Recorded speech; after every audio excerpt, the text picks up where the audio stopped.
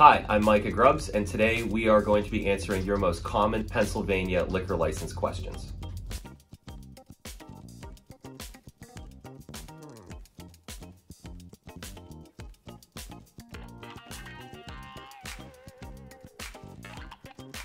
The state of Pennsylvania operates on a quota system. There are multiple kinds of licenses that people acquire, the most common being an R, the second most being a D.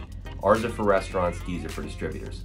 The process is this. All licenses are owned by somebody. They are not owned by the state. Therefore, you have to find somebody who is willing to sell their license to you. Once you've identified a person that wants to sell it, you've identified a price. Next step is to hire an attorney. That attorney puts a purchase agreement together that both parties sign. Once those parties sign it, typically the attorney enacts the transfer process where they would file a lot of paperwork with the state and they would start the process of transferring it from one entity to another. There are multiple types of transfers, one being person to person, one being person and place to new person and place, and another being place to place. So typically it would be a person and a place to a person and a place, which means that the LCB is going to come out and visit your location. They're going to interview the new buyer. They're going to make sure that they've paid their taxes, and they're going to put them through a series of steps to make sure that they're a qualified buyer.